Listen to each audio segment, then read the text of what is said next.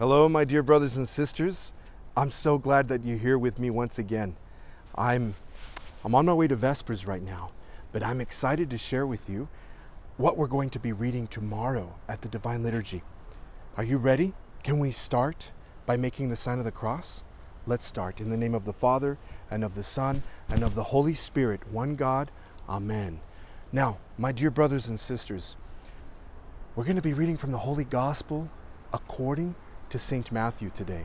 And we're going to be reading a lesson that is very challenging, but it's important for us to hear this. This lesson revolves around the Last Judgment, and Christ our Lord is telling us that there is a time coming upon which we will need to give an account for everything that we've ever done, everything that we've ever said. And we're going to be judged. We're going to be judged, you and I.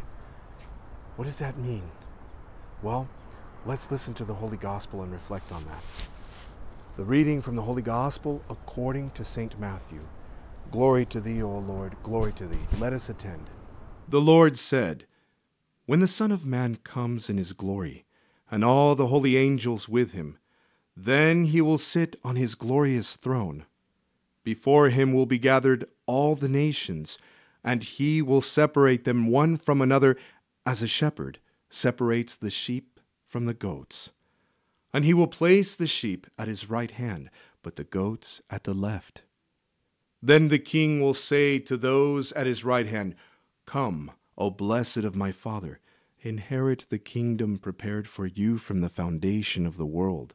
For I was hungry, and you gave me food. I was thirsty, and you gave me drink. I was a stranger, and you welcomed me. I was naked, and you clothed me. I was sick, and you visited me. I was in prison, and you came to me.' Then the righteous will answer him, 'Lord, when did we see you hungry and feed you, or thirsty and gave you drink? And when did we see you a stranger and welcome you, or naked and clothe you? And when did we see you sick or in prison and visit you?' And the king will answer them, 'Truly I say to you, as you did it to one of the least of these my brethren, you did it to me.' Then he will say to those at his left hand, 'Depart from me, you cursed, into the eternal fire prepared for the devil and his angels. For I was hungry, and you gave me no food. I was thirsty, and you gave me no drink. I was a stranger, and you did not welcome me. Naked, and you did not clothe me. Sick and in prison, and you did not visit me.' Then they also will answer, 'Lord, when did we see you hungry, or thirsty, or a stranger, or naked, or sick, or in prison, and did not minister to you?' Then he will answer them, 'Truly I say to you, as you did it not to one of the least of these, you did it not to me.' And they will go away into eternal punishment, but the righteous into eternal life." Wow. What a beautiful reading, but what a fearsome reading. That's a little bit scary, my dear brothers and sisters. The fact that we're going to be asked to give an account. We're going to be asked to give an account of how we loved everyone that surrounded us, especially those that we consider to be the least. Christ our Lord says something very, very remarkable in this gospel. He says, "Whatever you did to the least of these, my brethren, you did it to me." What does that mean? That means that when we do something for someone in need, we're not just doing it for that person. We're doing it to Christ. This is what our Lord tells us. We're doing it to Christ. We didn't just do it for that person in need. Christ was that person in need. And there are many people in the gospel reading that did that.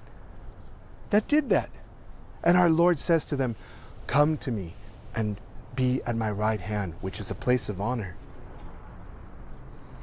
But then there are those that did not even care for those that surrounded them that were in need. And to those, our Lord sends them to a place that's not a very good place. And that's something for us to keep in mind. That's something for us to keep in mind.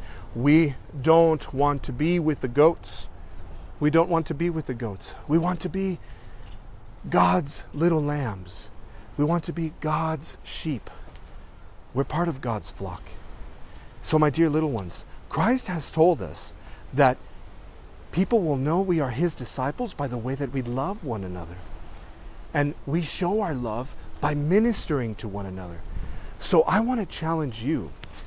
I want to challenge you to love one another and to minister and help and serve everyone that surrounds you. If you are feeling, well, I'm too little, Father, what can I do? You can do so much. And let me tell you how. Let me tell you how. If you're walking around your home and you see that your mommy or daddy needs something, well then help them. Help them. If your brother or sister are in need of something, help them too. Love them, serve them, because when you do it, you're not just doing it to them. You're doing it to our Lord, God, and Savior, Jesus Christ. Always keep that in your mind. Always keep that in your mind. That's the last judgment. I really wish there was more we could talk about, that we had a little more time together, but for today, I just want you to really pay attention when you hear that gospel tomorrow, when you hear them preach also. And remember, our Lord is going to cast a judgment, and he's going to look at the way that we treated those that surrounded us. And the way that we treated those that surrounded us is actually the way that we treated him. So keep that in mind. My dear brothers and sisters, not only do we read from that gospel today, but it's also, or rather tomorrow, forgive me, but it's also Meat Fair Sunday. We say goodbye to meat for quite some time. We're preparing for great and holy Lent. So God grant you a beautiful Meat Fair Sunday and allow you to learn from this reading according to the Gospel of St. Matthew, and bless you as you try to love everyone that surrounds you, so that one day we can be placed at the place of honor upon his right hand. God bless you all and keep you. I look forward to seeing you once again. Thank you for joining me. Bye-bye. Patristic Nectar Publications is pleased to announce a new conference entitled The Sacred Arts, Preaching the Gospel Without Words, with lectures given by Father Maximos Constas and Jonathan Pajot. From Friday, March 29th to Sunday, March 31st, conference topics will include the origin of sacred art, how iconography preaches the gospel, how to read an icon, how architecture preaches the gospel, how music preaches the gospel, and a sermon by Father Maximos. We hope you will join us for opportunities to pray, meet our speakers, attend a young adult social hour, and network with like-minded individuals. A $60 registration fee includes an in-person seat, access to a live stream which can be viewed from anywhere, and the conference recordings. To register and find more information, please visit conference.patristicnectar.org.